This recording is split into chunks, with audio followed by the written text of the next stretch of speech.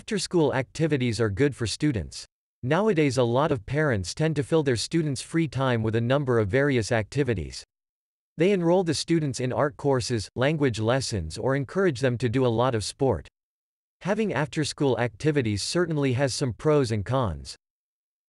To begin with, school cannot fulfill all the needs of a young person.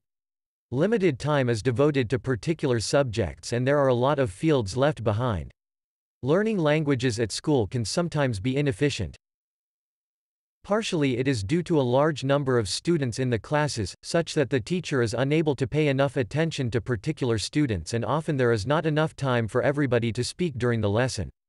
Besides, additional activities help a student to see which ones bring them satisfaction and to find their own path later in life.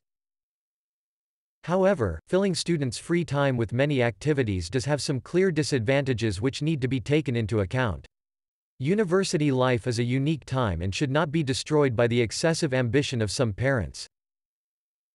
Why not talk with the student about how they are feeling about after-school activities? If they complain, parents should talk about this in an open discussion. The student should be able to speak their mind. In short, it is rather clear that students benefit from additional after-school activities.